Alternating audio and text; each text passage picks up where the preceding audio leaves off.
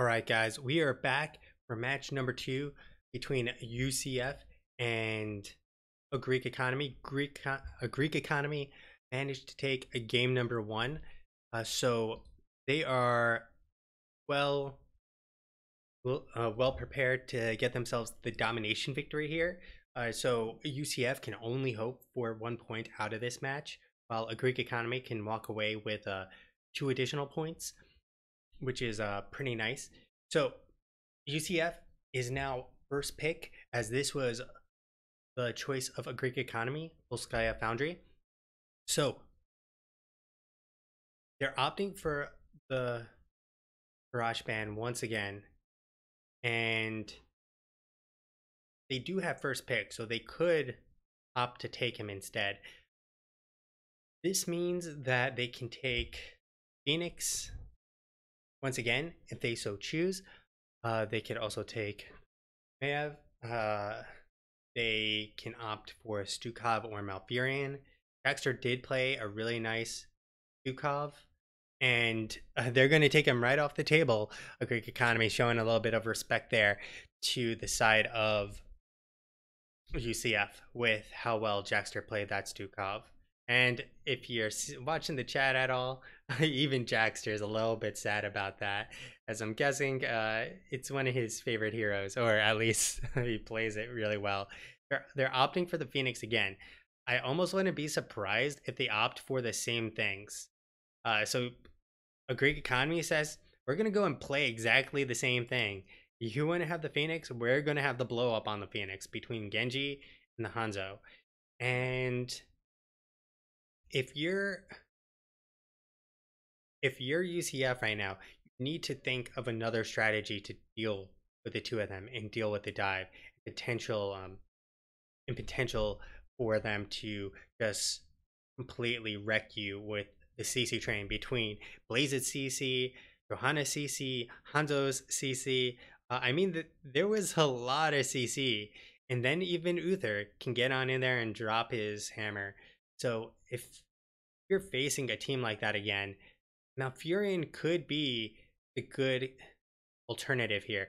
You pop out the Twilight Dream, you cause Genji to get blown away if he dives on in, but Cookie was playing a mean Genji there, and I wouldn't be surprised if Cookie specifically looks to not go in with his E, or if he is, he's going to bait it out every time the Twilight Dream by Eing in and then X striking as soon as he can. So that way, when Malf is winding up for the Twilight Dream, he's already out of the fight and immune, and Malfurion blows it on nothing. That's what I'm expecting happen after watching Cookie's play on Genji last game. So ETC once again being picked up. The Uther ban coming on out. They're not going to give them any invulns here, and for good reason. They also don't want to. If they do opt for the mosh pit, they want one less way to get them out of the mosh pit.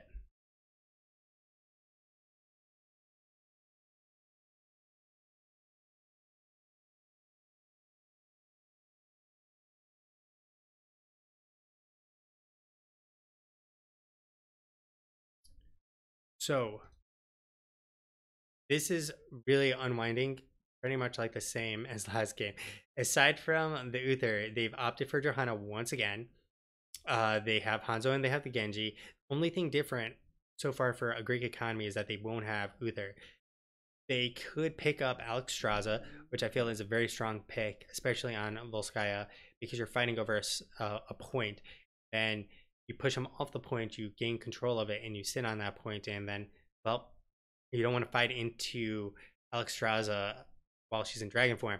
So they've opted for Blaze as well. So seriously, the only difference from a Greek economy will be their support pick. Now, on the other side, we so far only have a support difference as well. They could still opt for pretty much the same thing, although Greymane was banned out there, and I'm not sure how effective he was overall. He did top the DPS for the side of UCF, but I feel like he wasn't the pick overall because he had to be played as ranged for pretty much the entirety of that, which is why you had the cursed bullet, you have the quicksilver bullets for the extra range. You're not really getting a Worgen out of the Greymane, and I feel like you're not getting Worgen, or you're basically getting half of a hero, or well, not fully half of a hero, but a hero that isn't quite as good. So they're opting for the Sonya and the Kel'Thas here. What's interesting is that Kel'Thas does have that barrier he can pop, and it's not a bad choice because he has also CC available to him. And finally, the Sonya, who does great in the solo lane. Now, Brightwing is the pickup, which is definitely odd. I don't really see the need for the Brightwing. It's another potential interrupt for Amash, as is it a way to disengage the situation between Sonya and ETC diving on in there. They will have the global, and they could get themselves the Genji shielded, which will let Genji go, really hard into the fights. So the Brightwing isn't bad. It's just a little bit odd in comparison, in my opinion, to someone like Alexstrasza. In general, to me, a stronger healer.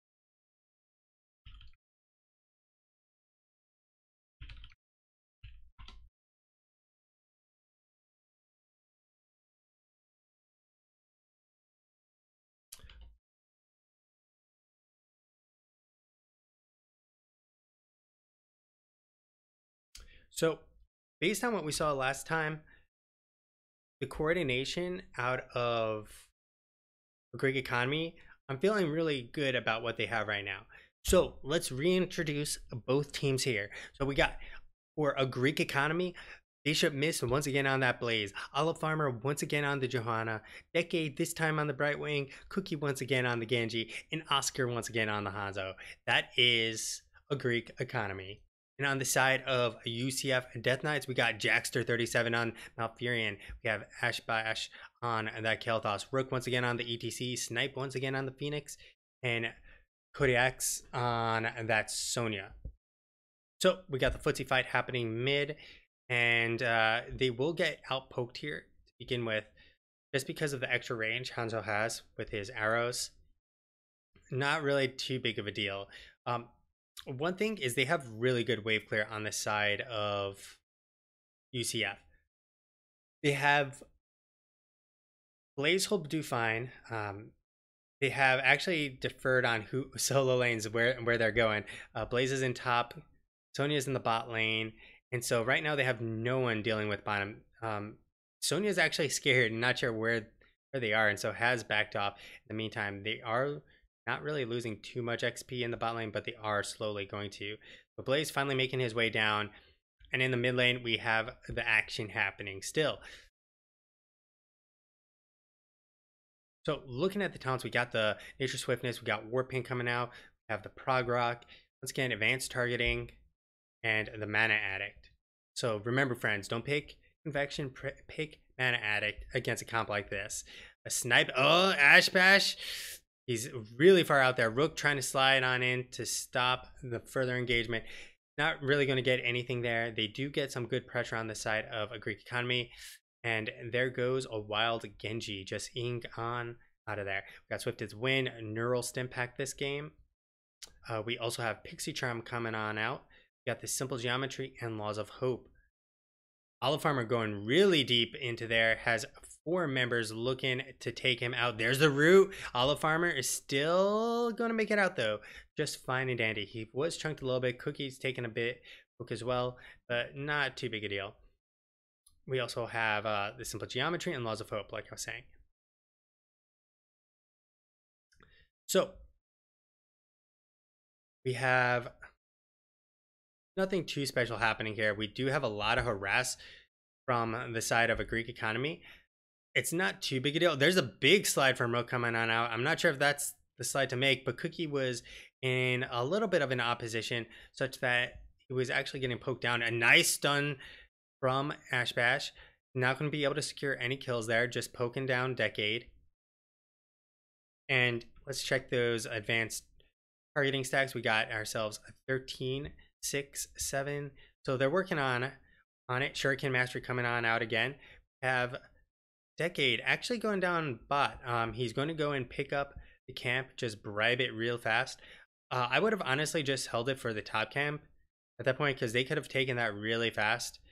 You also, a lot of people tend to get too antsy with a midpoint, unlike some other objectives. You don't need to be a nice stun slide combo and say goodbye to Decade.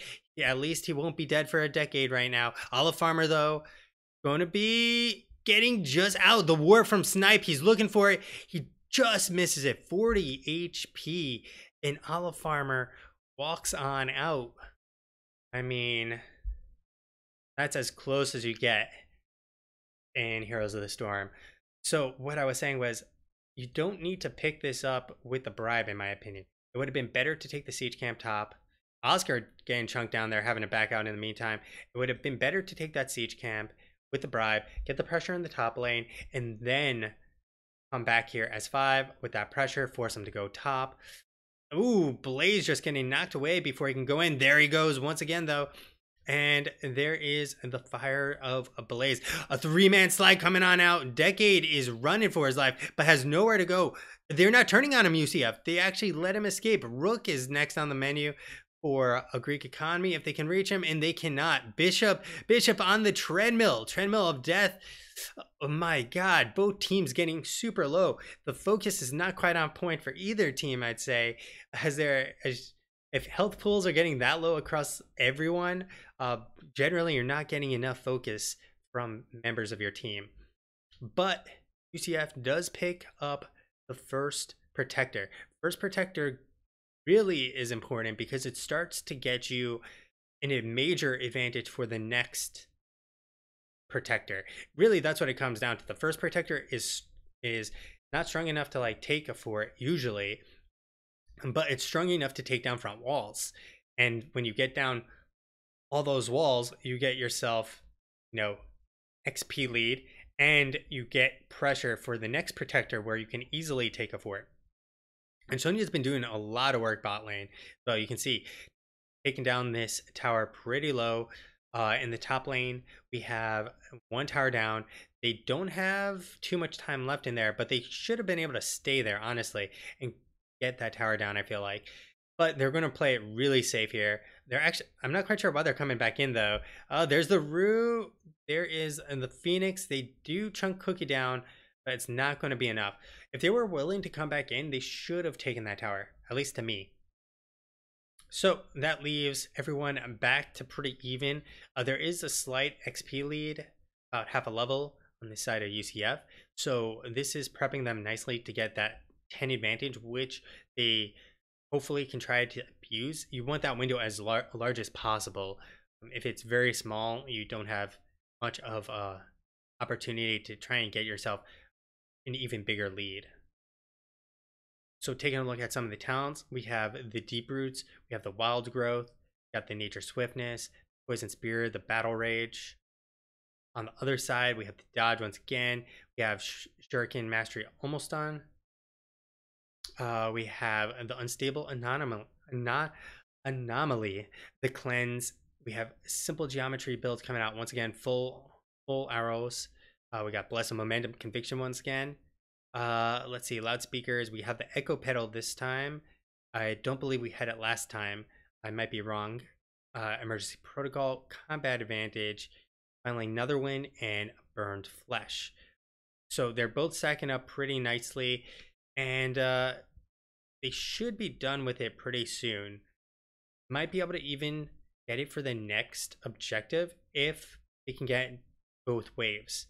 The side of UCF, that's going to be big to get the Prog Rock and get the Mana Addict. Ash Bash really far out there, sticking his neck out, about to get the guillotine from that. But you're not able to recognize that a Greek economy, which is okay. They hit tens, they're safe. Nothing happened from UCF with their 10 advantage, which is fine. Um, there wasn't really much opportunity there to do so. And in the bot lane, Sonya is once again, pushing this in, winning. So she can rotate in and fight with the team as a 5-man, kind of go in, poke, come back out, and go back down to the bot lane.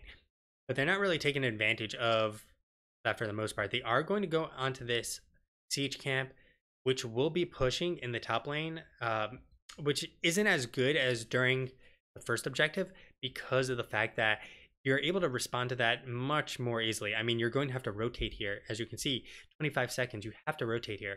So if you pick up the siege camp at this point, the enemy team is going to be right there. And yeah, it's going to take them time and they have to deal with it, but they're going to deal with it in a much more efficient manner. Cookie is way out there. No slide. Oh, there's the slide. We got the root. We got the follow-up stun. There comes all the DPS from Phoenix, and it's not going to be enough to secure a kill. The bunker comes out, and both Olive Farmer and Bishop Mist will walk away fine and dandy. Cookie, on the other hand, did take a lot of damage, but it was not enough to actually, secure a kill there. Mosh should still be available. We also have the leap, which I failed to notice. So they're looking to just blow up the backline between a leap and a Mosh combo. They do still have to be cognizant of all the interrupts, so getting the Mosh is going to be very hard here still. There's the root onto Hanzo. Hanzo's going to be getting out of that. No real follow-up on that root, unfortunately. They have cleared this up. Because that's another thing. They want to keep the pressure on the lane so they keep vision as well. So they can't just walk away real easily. Shuriken Mastery is done now. Olive Farmer is on to... There's the Mosh coming out. 2-man. And it's still up. It's still up. The Mosh has gotten them the kill that they so desperately need. And Sonya is going to be going down here. There's the X-Strike. There is 2 kills. They may have gotten themselves a kill really early. Snipe getting caught in there. And they are looking for another kill. The Warp coming out just in time. But we got Hanzo, Snipe Master of Heroes of the Storm, just picking himself off another member of UCF. So that Mosh came in, got themselves a kill, but it really didn't matter. They blew the heroics on the support, and all the DPS were alive. They then had no way to deal with all the members of a Greek economy. I mean, what are you going to do if you have no Mosh available and you've gone into a fight and burnt all your heroics to try and kill only a single member of the enemy team?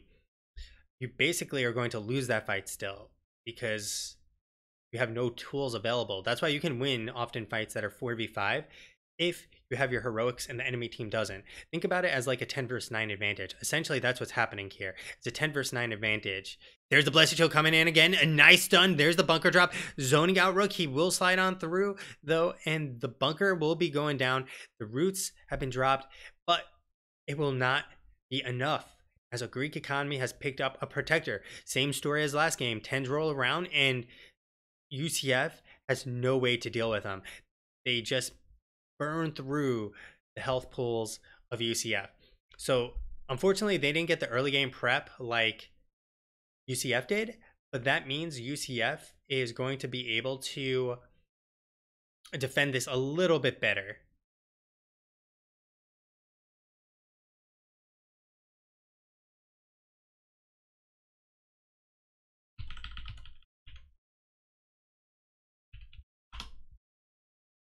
So Protector gets themselves a fort.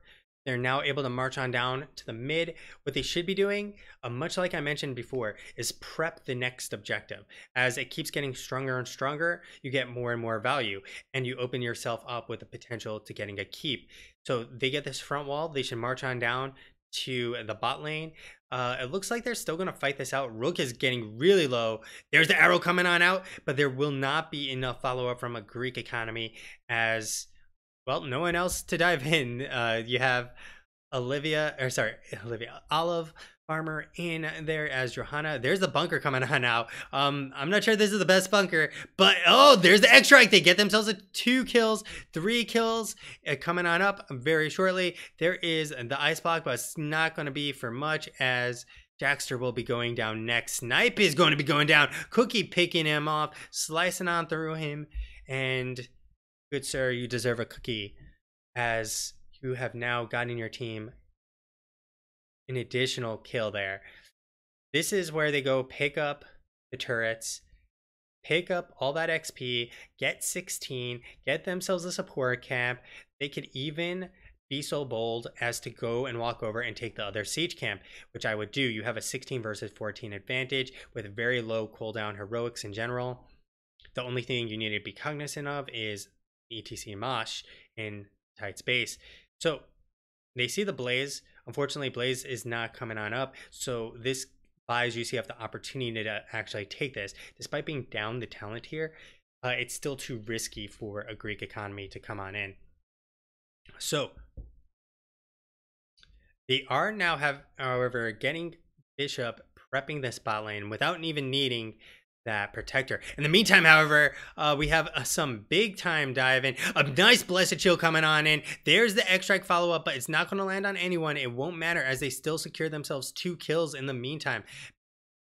Busy talking about prepping lanes, and who needs to prep a lane when you're prepping yourself with kills? Unfortunately, Olive Farmer is in no man's land right now. There's a stun, there's the follow-up, and they are looking to take him down, but it's not going to be good. Cookie tearing through Rook's HP. There's the protected, and there's the lock on. It's not going to be enough to take out Cookie, and Rook will be able to get out, as will Sonya. And so they managed to walk away from that. Olive looking a little bit in a bad position. However, they managed to chunk through the wall quickly enough to have the rest of the members come on in for a Greek economy. So they still have this siege camp pushing on up here. They're getting some good value out of that. They do need to get 16 ASAP. They need one person to soak the mid lane optimally because they can't fight this unless they can really heavily chunk down a Greek economy.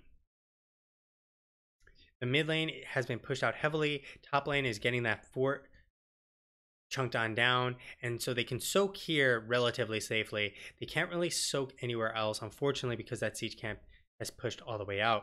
And at this point, they're not going to be able to get that fort. They do have another wave coming, but it's not going to be quite enough. And they have turret. Let's see, do they have the other turrets still available? They do not. No turrets available, no healing pack available, but, or sorry, they do have one turret available, not both turrets that they had earlier. So picking up the abilities in the meantime, counts that were picked up. We had no escape picked up. Not your usual choice out of Sonya's. We had the ice block. We have the mic check once again, auxiliary shields, and pyromaniac. So there's the nerves of steel coming on out. 16 has been hit. Nature's balance. We got aggressive shredding. No 16 picked up yet for Phoenix. On the other side, we had the Critterize. So basically, your 25% extra damage there. Nice zoning from Blaze with the slow. There's the X-Strike. There's a lot of back and forth right now. There's the stun onto Sonya. There's the X-Strike coming on out now. And there they go, piling up the damage, chunking on down. Rook is next up as he's been chunked heavily down. Greek economy, however, is a little bit split right now. The split doesn't matter because they have converged on Kel'Thas. They are still chasing, but at this point they can go back, get themselves a protector, and get themselves a keep, or potentially a keep.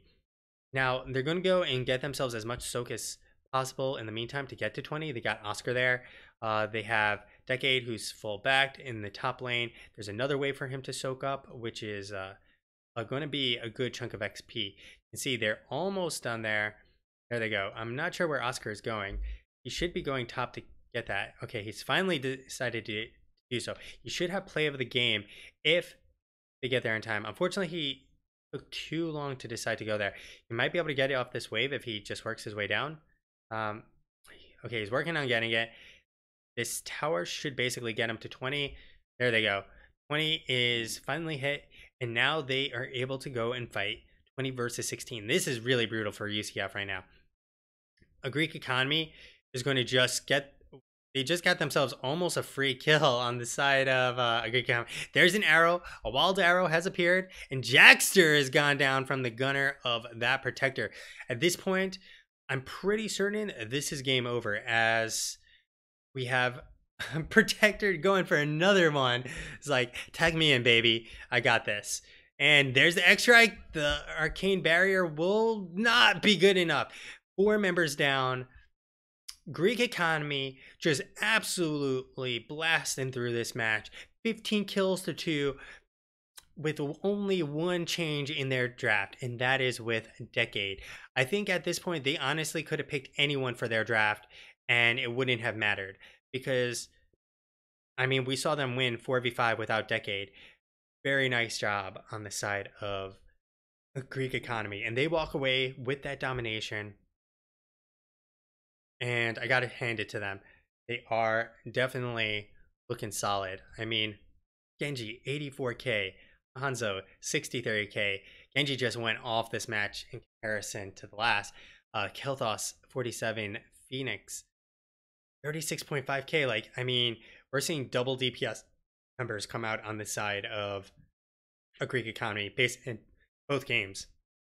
They have someone topping with basically twice the DPS, which is pretty insane, especially when their comp relied on Johanna for most of the wave clear. Honestly, they had Blaze for solo, and pretty much then just Johanna for the rest of the soak or clear. So the Greek Economy coming out with a draft that just very well executed. CC after CC after CC, just annihilating UCF, as there's no way for them to contend with it all, get out their squishy heroes, and then dump the damage back into them without going down first. So congratulations once again to a Greek Economy. It crashed pre-10 and then it recovered each game once they hit 10, just because they had so many tools at their disposal. So I have another match about to occur. It is going to be between, let's see, it is between Dank Team and DG Prime. So hold on tight while I get that match set up and stick around because it should be another good one.